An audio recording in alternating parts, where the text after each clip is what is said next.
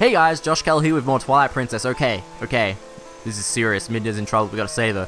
But in non-serious fashion, I was just totally standing here and I found something cool. If you attack, he like automatically grabs the ledge like that. And I thought that was pretty cool. But anyway, back to very serious business. We gotta get Midna good again, and yeah. Oh, since when did Goron's come in here anyway? That doesn't, you like never see that happen.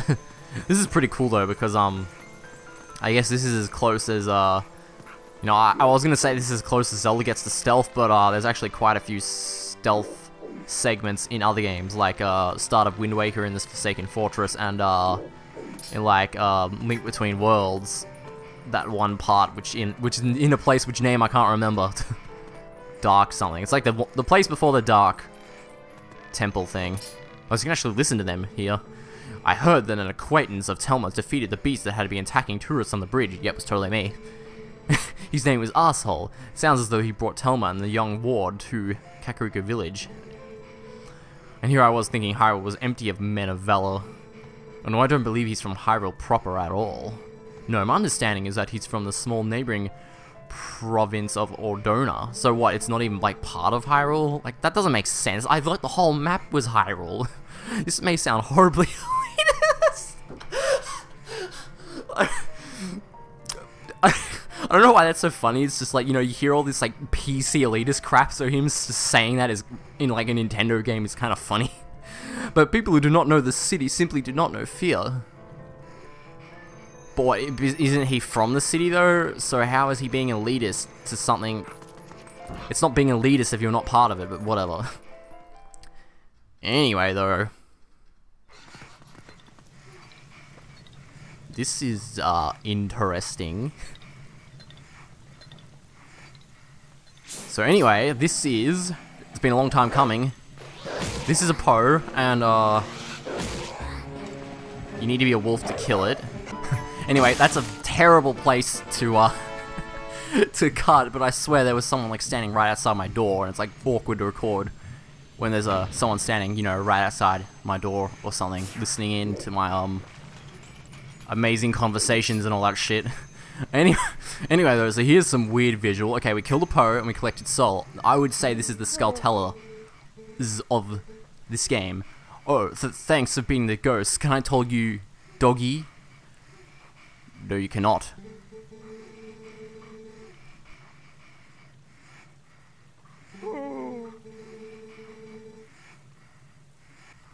Okay, there's another cut, but for a completely different reason. I can hear Midna's panting, and I thought that was like something like weird, like my Wii was having some weird noises coming out of it. So I was like, I had to inspect what was going on there.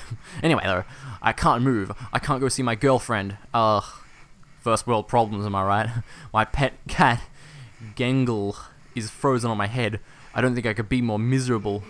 I don't know, how about your girlfriend's dead and left you? I have to ask you a favor, doggy. Can you find and defeat the 20 ghosts that lurk in the dark for me? I think if you can free the piece of my soul from the ghosts, that hold them, I'll be free. Oh, but it's raining out now, so I don't think you can go outside directly. I'll open the door to the underground waterway for you. So the cat herd bar's window doesn't lead into the sewers. This guy's house does. Okay, well, good thing he was compliant. Once the rain stops, you can come back from here by digging around the front wall where the cats gather. Understand, doggy? Oh, yeah, and the thing that's stopping us from coming in here earlier was, I'm pretty sure there were a bunch of cats blocking us digging in. But damn, this guy's house is, like, flooded because of the rain. Let's go on there, Midna. Yeah, you don't like water. Can I, like, submerge her? Nah, she stays above the water. I'm such a... I was gonna say I can't get up. Yeah, I know, blah blah. So anyway, Poes are... Yeah, like I said before, sort of like Skulltellers, but they... I would say they're more annoying. Because, ow. So I've only played Ocarina of Time. Actually, that's... What I was going to say is I've only gotten all the Skulltellers in Ocarina of Time a couple times. But even if I was like go back and replay that, I remember where they all are. Now, even though there's only 60 total, in this game instead of like 100. I don't remember where like every single one is. And actually, never mind. The thing that makes it worse is there's no way to switch it to night in this. So like areas that where you normally find like Skulltulas and stuff in Ocarina of Time, or in this game, pose. Now I don't even know what I'm saying. Anyway though, like you go through an area and miss all the pose because it was daytime and there's like nothing you can do about it. But this is a pretty... This looks too important to be the sewers. Like look at this, like it's the boss of the dungeon. It's a giant spider. That was no boss. I don't just break you damn skulls. Is this a stick? Yeah, it's a stick. So we can I always think Link's gonna like do some, you know, fire dancing when he can I just ignore that thing though? It's like, yeah, I see you there, but I don't really care. Okay, we light that.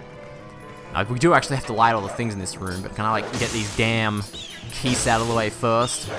That'd be nice. Oh, by the way, completely random, but if I was like out of it last episode, which I sort of was, there were parts where I was barely talking. That's because I was so freaking tired when I recorded that, because I didn't get much sleep that night, that day. Anyway, oh, is there another one somewhere? Actually, yeah, there is. I feel like I'm missing something. Like, it feels like you could probably blow up this wall, but you can't. I can't, and even if I had bombs, I wouldn't be able to. Anyway, though. So, yeah, this wall, the problem is, like, I couldn't tell if you could climb this wall or not, but you can. So just relight this up. Relight this up. Come on, I want both ends for no reason. Now, you can just get up here, right?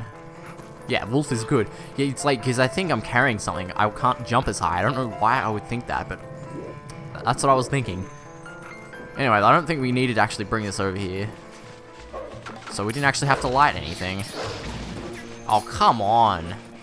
Oh, I was trying to use Midna's hair attack, but of course I can't use that with her. Sick. Would it look blue if she were to use it now, though? Because, like, part of her hair is blue there. Oh, are we gonna get, like, told twice what this is? Yep. Just, there's something sad about doing that without Midna looking up too. Oh well. Let's fix her up then, so that's not a problem. Oh, it's a Boblin. What is a Boblin doing down here? I honestly don't know. He just lives here, and he wasn't originally a Boblin. He was a actually, I was trying to make some kind of Teenage Mutant Ninja Turtle joke with that. I just couldn't even come up with like a. I was like trying to think of. All right, he was originally like a little goblin, but then he got turned into a Boblin by touching mutagen. But like, I don't think there's really such a thing as little Boblins. Here it is, the little one. If anything, if he did that, he'd be turned into the big boss dude. Now, what is going on here? Right, dig. I don't think Midna likes being like trudged through the dirt like that, but and whatever. So actually, as you can see, we've actually landed in an area we've already been in. This like little tunnel area. I don't think we actually had to go there the first time we came here, but we can just come out here and climb the stairs. Now, obviously, so if these ropes weren't here, we'd be in freaking dead shit, because the first time we came here, we had to use Midna's, like, you know, the jump to Midna mechanic to get up. But I guess since so that's why the Boblins came here. Before I was like, damn, why are these Boblins here? But they came here to help us out and put ropes here, and they're only attacking me now because they don't know, like, whoever told them to do it didn't tell them that I would be looking like a wolf, so they think I'm just some random wolf. That's why they're attacking me. Yep. So what's the point of that one though? It's no point. That's for someone to hang their washing on. Kind of an odd place to do that, but whatever floats your boat. Yeah, we're almost there, aren't we? I hate these guys. I don't want to use like a so I keep attacking them by pressing A. I don't want to use just the shake the Wiimote attack, because I don't trust it. I think it's gonna make me fall off the edge, which I hate doing. Why? Who does? Yeah, damn. I'm so unique for hating falling off. Everyone, you know, my brother, he loves falling off. No, he doesn't. So if I were to use it here, I bet I'd fall off.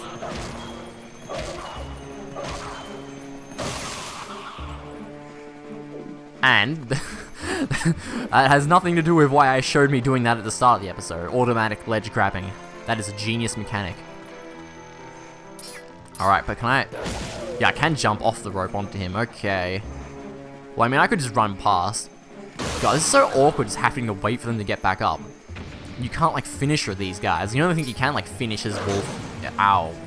Is the pose, which we just saw earlier. I'm not actually sure when we'll run into our second one of those.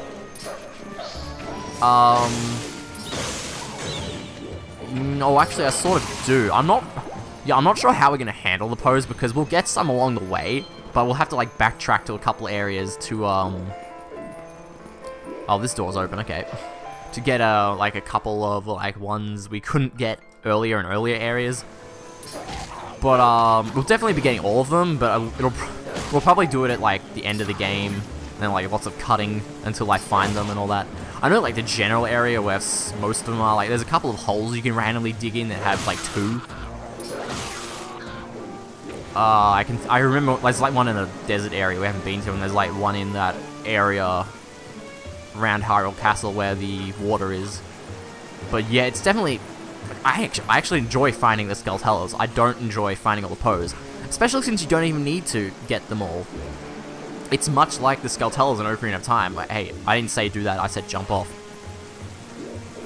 Yeah, as I was saying, much like the Skulltulas in Ocarina of Time, where you get all the rewards of the Skulltulas for getting 50 of them, and then all you get for 100 is unlimited rupees. Sort of the same thing here. What is that Kargarok doing? What the hell happened there? I tried to jump off and then he like clipped back onto the ground. Anyway though, it's probably good I didn't, because you need to wait for the wind. Good on you, wind. Oh, it must be Wind Waker Link helping out.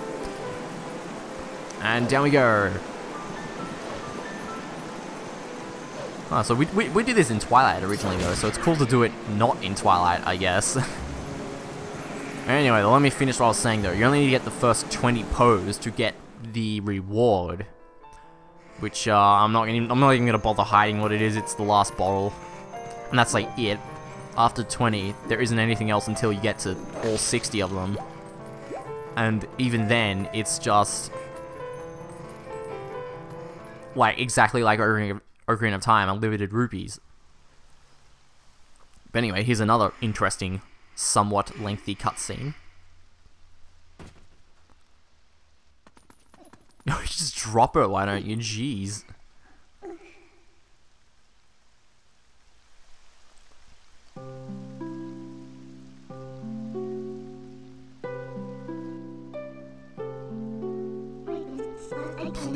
Please tell me, how do we break the curse on this one? This is the one. You need him to save your world. That's why, Princess, please, you must help us. And I just killed the moment.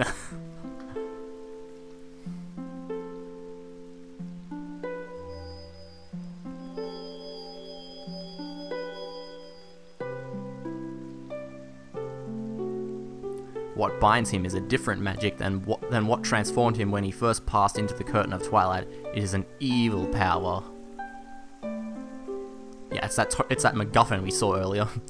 Our world is one of balance. Just as there is light to drive away darkness, so too is there benevolence to banish evil. Head for the sacred grove that lies deep within lands guarded by the spirit Farron.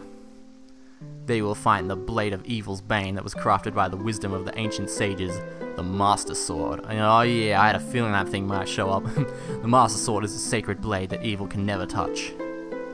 Evil cloaks you like a dark veil, and that blade is the only thing that can cleave it. Asshole who are sent by the goddess. Like you, I have been granted special powers by the goddesses. I seriously should have named myself something else. Fine, asshole, you can get to the woods on your own, right? Princess, I have one last request. Can you tell him where to find the Mirror of Twilight? What is this Mirror of Twilight and where can I get one?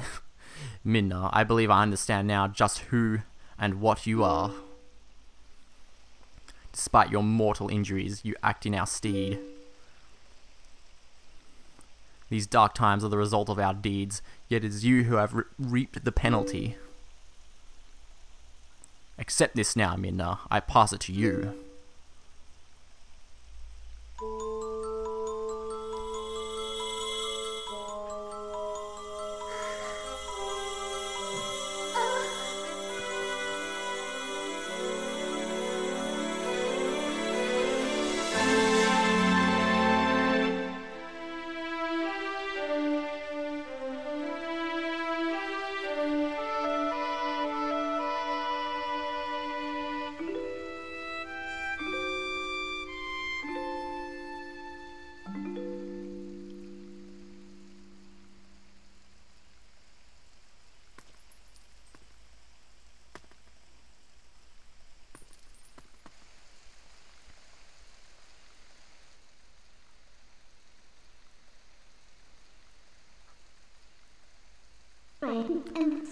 We go back, asshole. Back to the Farron Woods.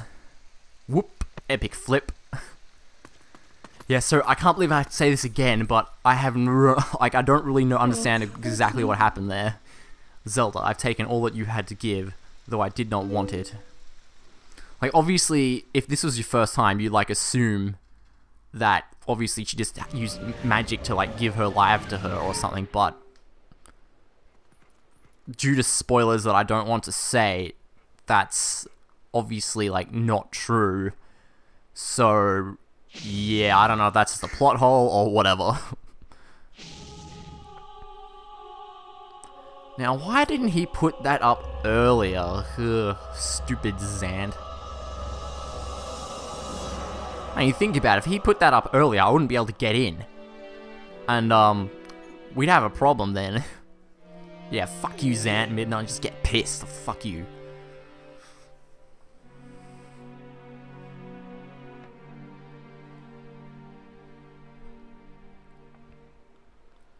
Nah, screw that, let's go, okay,